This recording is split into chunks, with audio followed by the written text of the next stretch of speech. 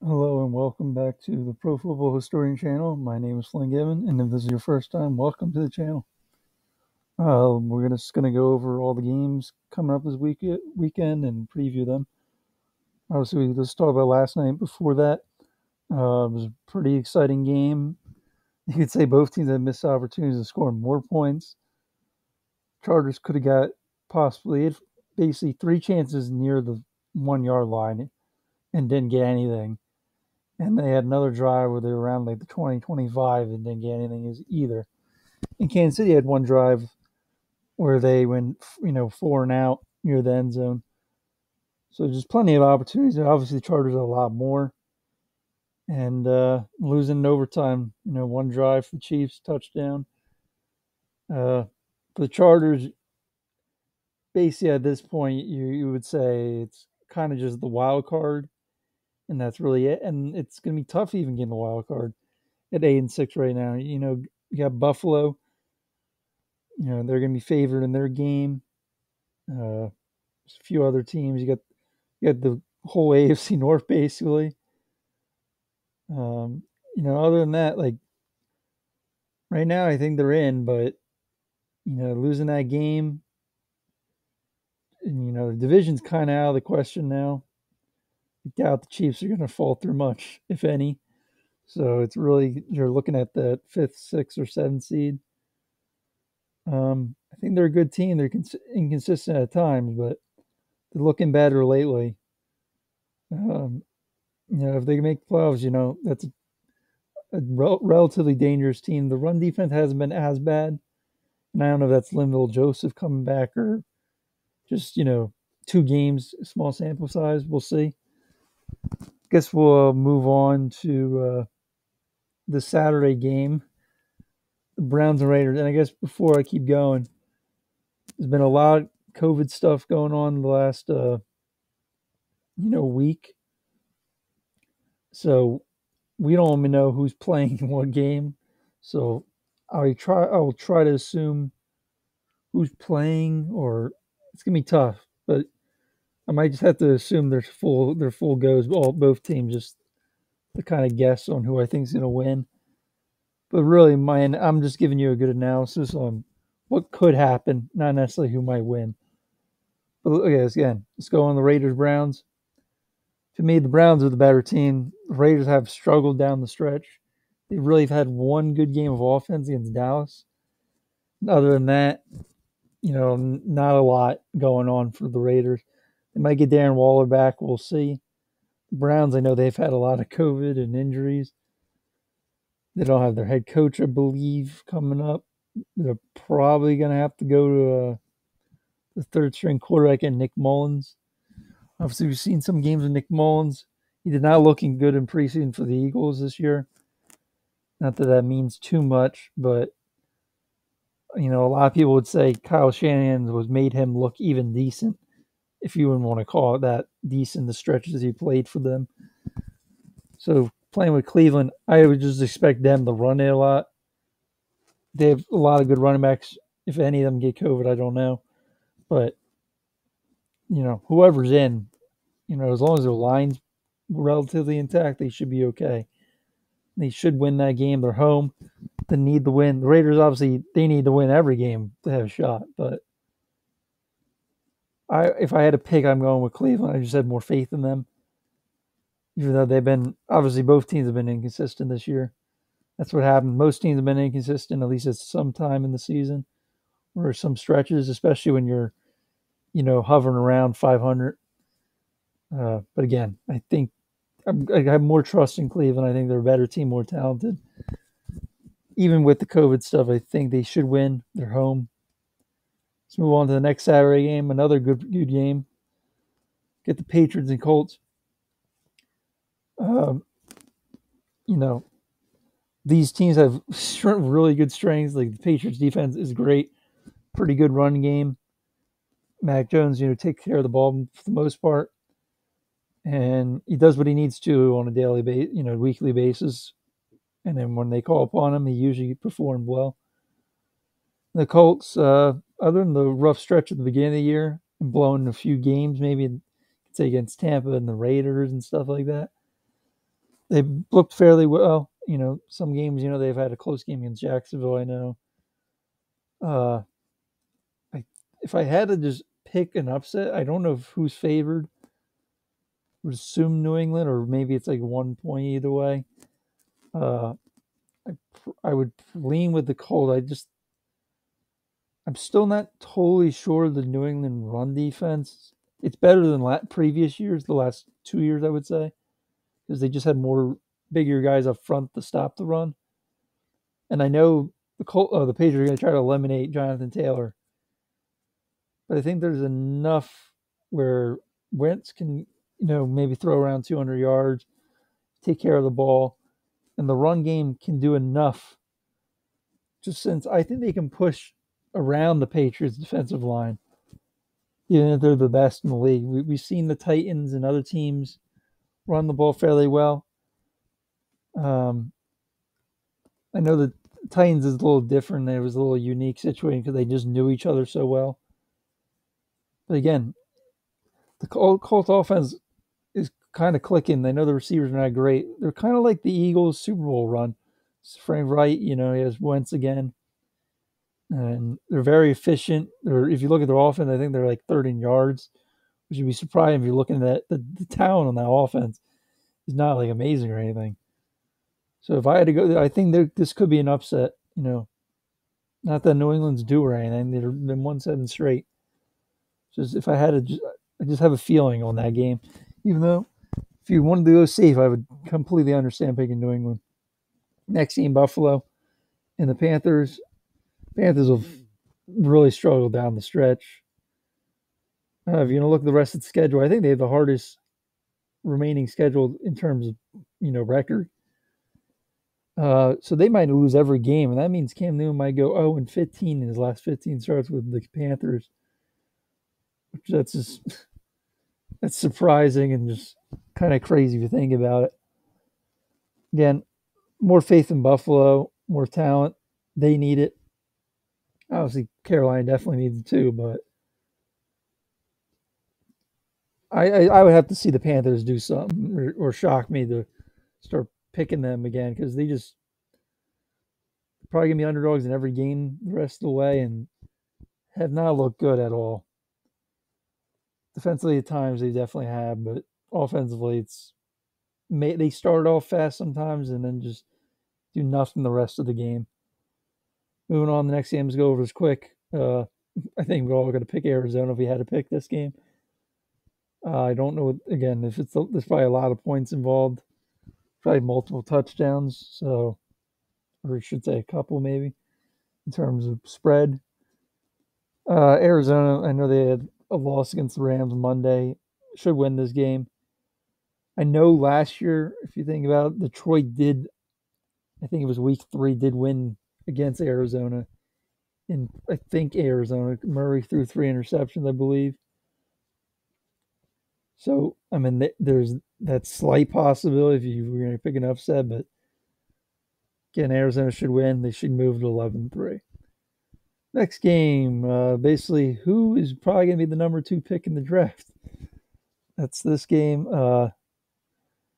For the year, I picked Jacksonville to win this game. I did pick Houston to win the Week 1 game. Had them splitting the series. And that's just my logic here. They fired their coach. Maybe something changes in Jacksonville where maybe they give you one good week of football. You get Davis Mills again for the Texans. I think even though the stats say Davis Mills played better, I think Jacksonville has a little bit more talent. I know the depth and there's less holes on the Texans, if per se, compared to the Jags. But I think there's a little bit more talent and they can make more explosive plays than the Texans. So that's my logic there. Moving on, Dolphins, Jets. I will pick the Dolphins to win this game. I think the defense is playing really good down the stretch. And they're playing Zach Wilson. I think they might be able to force a few mistakes. Wilson has played a little bit better. I know stats and PFF and all that kind of slam Zach Wilson. This is a hard evaluation this year with the team around him, and that the backups sometimes look better than him. I think he could be pressing. We have no clue. We have to give him more than a year. But in this game, I just will pick the Dolphins. Way more faith in them, and they're on a winning streak. Won the last five games, I believe. So and they're the fourth team to ever do that after starting 1-7. So I don't think they'll win this game. Moving on, Dallas Giants. We've seen Dallas. Dallas has handled the Giants in recent years. I know there was a Giants have won one game last year against them, and then Dak Prescott's rookie year they won twice. But Dallas is just way more explosive, way better team, even though they're not playing their best football right now. Giants, we have no clue who the quarterback will be. Guessing it'll be Glennon, but it could be Daniel Jones. Again, I think Dallas will win that game. This game, I think Washington at full strength would be the better team, but I think they have like 21 players on COVID, 13 on injured reserve. Eagles just have two guys on COVID, and really just Quez Watkins only concern for the Eagles, COVID wise, that I know of. So that's my logic here. I will actually think the Eagles will win this game, just because they're home. They have, they're full strength it seems, and the Washington football team, they aren't. So they play again. So I will assume they'll split it, even though I picked Washington to win both before the year. I just think right now it's really hard to know what Washington will be doing in this game. I trust Ron Rivera to find some kind of game plan that might work for them. They might run the ball a lot, but again, Eagles, both teams need it, but I think the Eagles will find a way because the Washington just might have Deron Payne on the defensive line.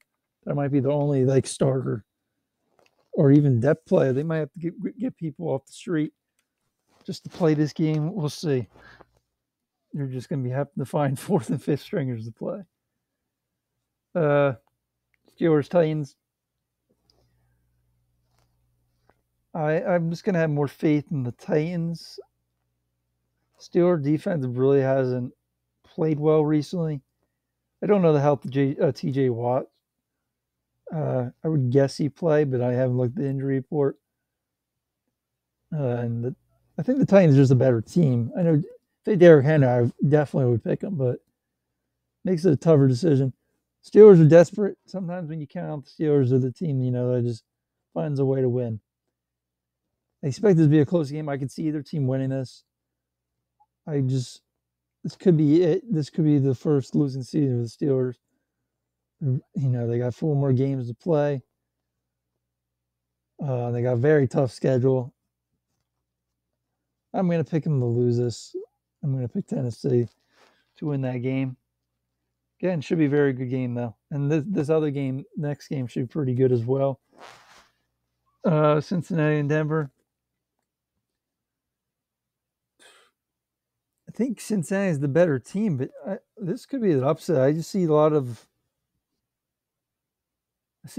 Denver defense. I can just see how they can make it really hard for Joe Burrow in the run game with Joe Mixon. Going into the week, I was just like, Cincinnati's a more talented team, the better team. They should win. But Denver's home. Defensively, they're really good, and I could see how, like last week, the 49ers got a pass rush against Cincinnati for most of the game. And they don't have the corner issues, and they're just a better defense than the 49ers right now, I think. It's way more talented, I think, in the secondary at least. And Joe Burrow is still a young quarterback. I just see him can make a few mistakes. Again, Denver's offense, I have no clue what it's going to do. So that's a concern, but this should be a very close game. I'm going to pick Denver, but I don't really have faith in picking Denver. They've been one of the most inconsistent teams this year. But that's just my thinking on that game. Next game, 49ers, Falcons. Record-wise, they're close, but the 49ers should win this game. I think they're a better team. Should be really no reason the Falcons win this game. other than the 49ers turning over the ball, like maybe in the Seattle game they did. Uh, no other comment really on this game. They should be their win. Falcons need it though, just like the 49ers. I think the 49ers have a little bit more room since their schedule is a little bit easier. And they really just need to win 2 out of the next 4 to probably make the playoffs. Where the Falcons probably need to win at least 3, if not all 4. Moving on, the next game, I actually will be at this game, and it's the Packers and Ravens. Again, I haven't looked at the spread who's favorite. I would think the Ravens by like 1 or something, but I could see Green Bay being it. I expect the Packers to win. I don't see many ways the Ravens win unless they're just offense can figure out a way against the Packers' good defense. Maybe because they play Justin Fields, so that's the closest thing other than Kyle Murray maybe that they played against Lamar Jackson. If even Lamar plays, assuming he's going to play though. They haven't really played that running quarterback. But Ravens offense, if you look at it, a little bit better receiving core in recent years, but the running game isn't. It's really just Lamar. Like the Devontae Freeman's, he's like a third string running back at the start point, and he doesn't make much plays. He gets what's usually there, and the Ravens offensive line isn't that great with the injuries they've had. And defensively,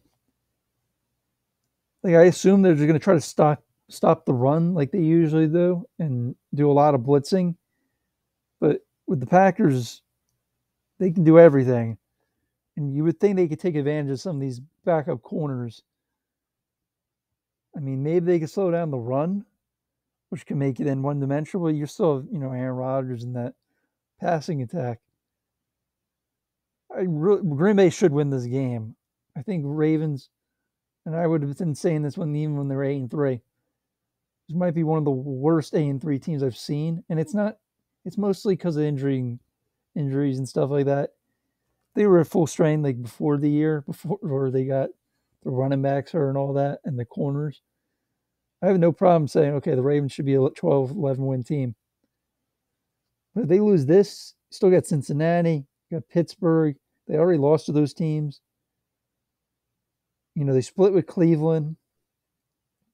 Like, it's not looking good. They got some help, the Chargers losing. So even if they fall out of the divisional, like winning the division, you could still fall in a wild card spot for now and still be there. Again, I just think Green Bay in the passing game is going to they're going to be able to just move the chains consistently.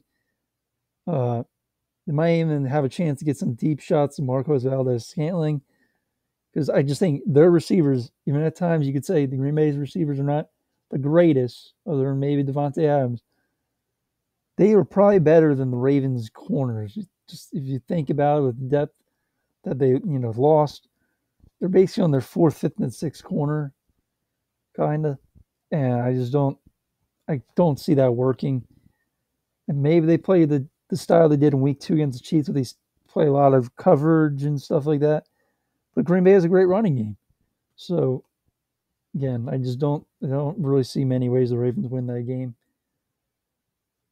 This game, I think Seattle could make it close. I think their record is they're better than their record is just because the Wilson injury and then Wilson playing through injury, and there's been other things. Their defense wasn't great the first half of the year, kind of like last year, but it's got better. And if you remember the one game when Russell did get hurt this year, Geno Smith came in. They had shots at making it a game, and it still was a game, honestly. So I will pick the Rams. I think they should win this. They need to win it. I should say they don't need to win it, but they want to get a higher seed than the 5th and maybe even win the division. They should win this game and need it.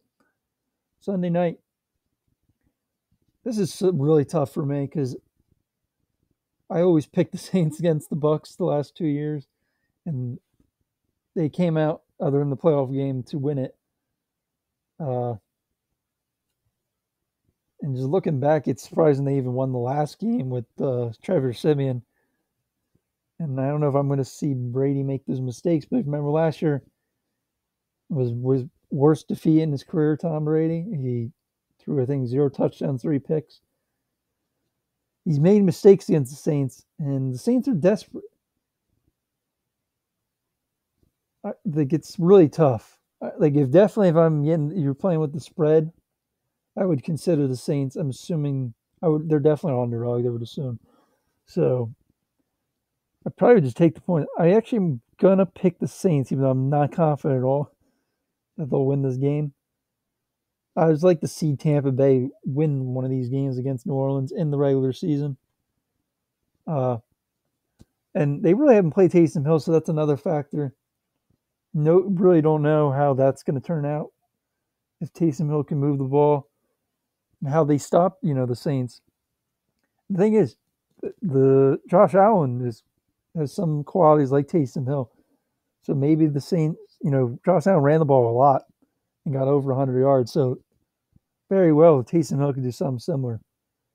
Now to the Monday night game, last game we'll talk about, Vikings Bears.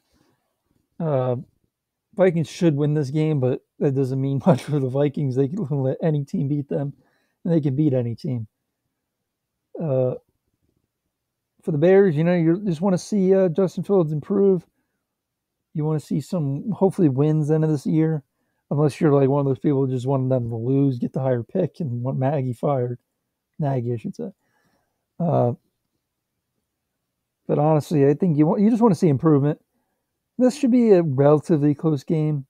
Vikings usually keep it close anyway. But if you're a Vikings fan, you kind of want to see them start winning the games they should and winning them convincingly. Uh,